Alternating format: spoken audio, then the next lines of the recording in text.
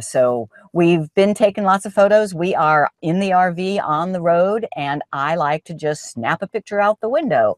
On the left is what my camera captured, but on the right is the picture I wanted, and it just takes a couple of clicks in Google Photos to make that difference. Let me show you how. Here is the photo, and I'm just using Google Photos on the computer, but it works exactly the same on the phone. You have the same options. This is the edit button. I click that. And the first thing I want to do is crop. I don't want that nasty wall in the foreground. So the cropping tool is that one.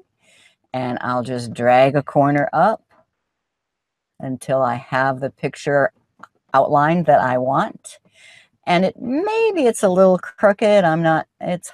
There's no straight lines in this picture to check it against, but I think that makes the horizon a little straighter. So I'm done with the crop and rotate.